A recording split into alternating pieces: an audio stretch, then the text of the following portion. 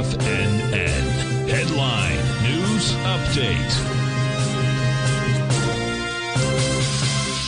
Okay, folks, good afternoon update for TFNN mid-afternoon. We've got the Fed coming out here at 2 o'clock, and it'll be Mr. Powell himself speaking.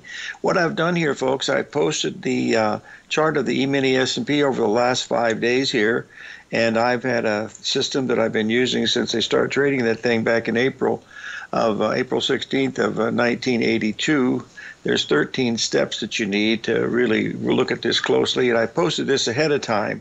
So that first target up there at 44.17 was posted first, and then later today when we had the three higher bottoms, as you can see there, that means that the market could get all the way up to that 426 level, 4,026 level with Mr. Powell speaking. Of course, any move now below the secondary point there at 43.89 would say that this market has made some type of a small ABCD top up here, but it's still a little bit early in the day, especially with the Fed out there, and it usually gets very, very active, and that's the key to look at. These principles could be used for just about anything, but they were made for the S&P.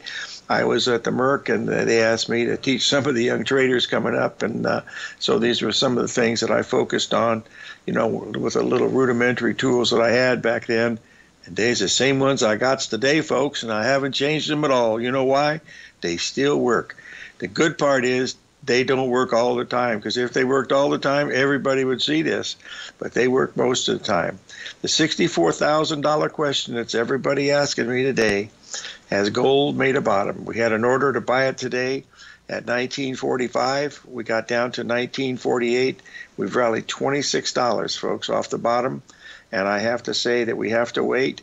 There's still a possibility to get down there. Gold is very tricky, and that number is really, really big. Now, $3 is very, very close. I've kicked myself today. Why didn't I buy it at 52, 54, 56, or 60? I was waiting for a 382 retracement that never came.